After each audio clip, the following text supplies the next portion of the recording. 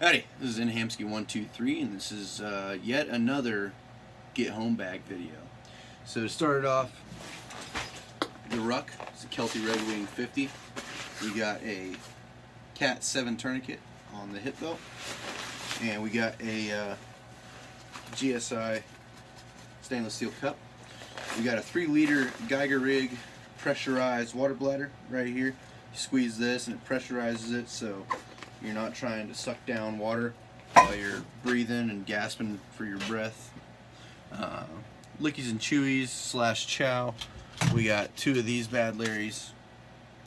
2,400 calorie emergency food ration bars. They taste like dog crap, but it's 2,400 calories, so that's, you know, think about it, that's a day. You mix it up in that GSI cup, and you can make some porridge, oatmeal type crap. We got Mountain Ops protein bars, triple chocolate mudslide. Mountain Ops makes good stuff. And we got 3 of those little Peach Mango tea drink packets because they got caffeine in them, and that's probably a good thing to have if you need to stay awake. So from there we got our Petzl Tactica 3+, and a set of extra batteries. It's a red and white flash headlamp. We got an NOAA radio, listening to the weather while we're out meandering through the woods. We got a Aquamira backcountry inline water filter. Just goes in line with the water bladder. These are Go pills. They're performance inspired energy pills. Basically just a whole bunch of vitamins and caffeine to keep you going in the event you need to stay awake. We've got pure gum, xylitol, or however you say that. Xylitol gum. Basically it's just really strong. It keeps me awake. We got a Leatherman Sidekick. We like Leatherman Sidekicks because they're spring loaded. It's good for one-handed stuff. We got an electrical tape mini bic. When you're doing this, be careful because you can push the gas button down and you'll run it out. Ask me how I know. We got electrical tape for electrical taping things, and we got a big Fang battery and a little Fang battery.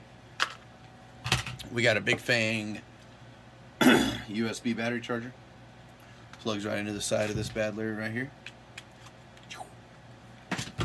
And then for clothing, we've got merino wool long johns, top and bottom, grid fleece Russian, top and bottom, and a duck camp bamboo hoodie.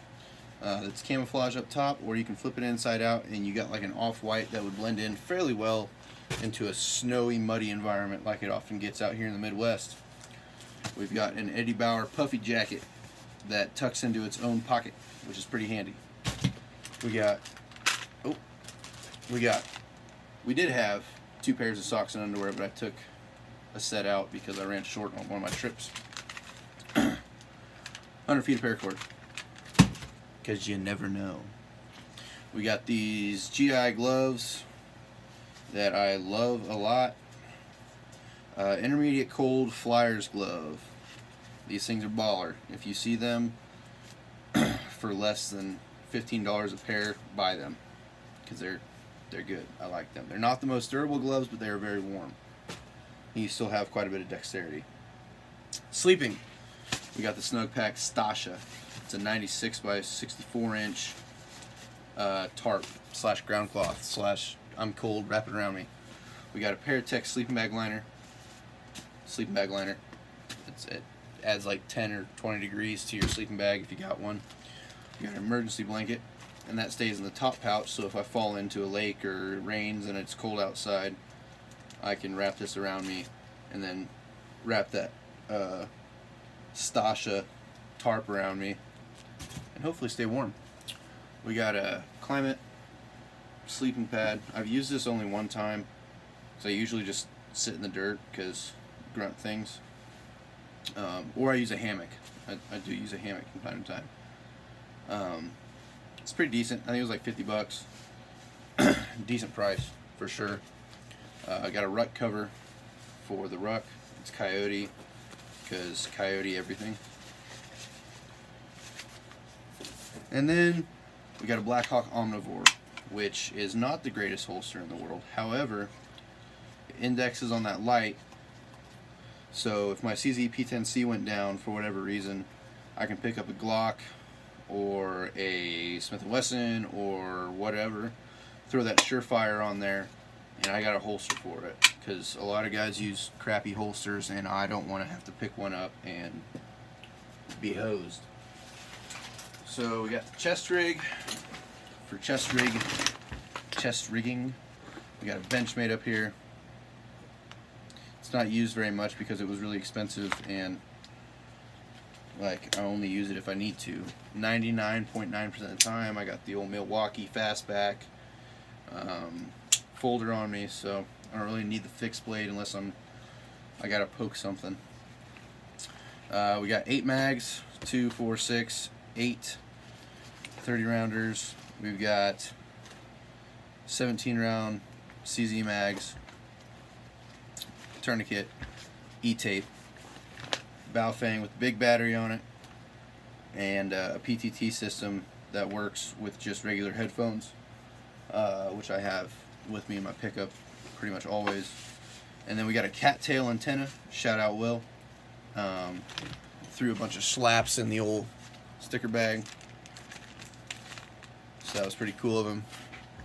And then in these two side pockets here, we have Central United States regional map, Garmin, InReach. You can text through the satellites on this thing. It's pretty baller.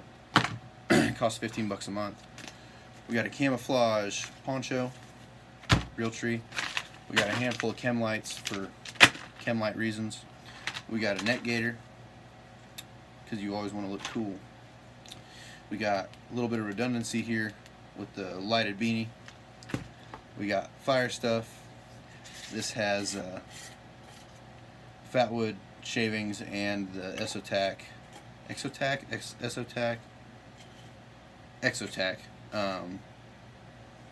fire lint crap that works really good. We got the Nano Spark from Exotac, which, yeah, there it goes. And it carries one tinder stick inside there. So this is all waterproofed. We got a 4-hour candle. We got a Bic. We got a survival blanket. We got water purification. And we got heavy duty zip ties for flexi cuffs or gear repairs. So that covers everything that goes in that that Kelty Redwing 50. Let me know what you think. I know I need to add medical. Medical is really expensive, and I figure that if I'm 300 miles from home and I catch a round through the leg or the arm, probably going down, the tourniquets are literally just there so I have time to win the fight before it's my time to go. And realistically, I could use this bag, I could use this wrapper, I could use this vinyl and electrical tape to make an impromptu occlusive dressing if I really, really had to. But ideally, we just don't get shot. The pistol I'm running for this in my truck is a 12.5-inch BCM upper on an Arrow lower with a SBA4 pistol brace. We got a TacCon 3MR assisted reset trigger,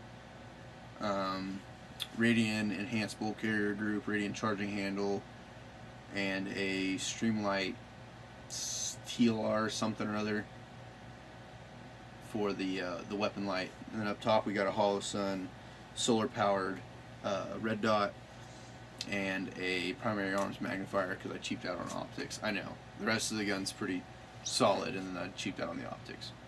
It is what it is. I've got a 136 I'm gonna throw on it that's on a 20-inch upper right now,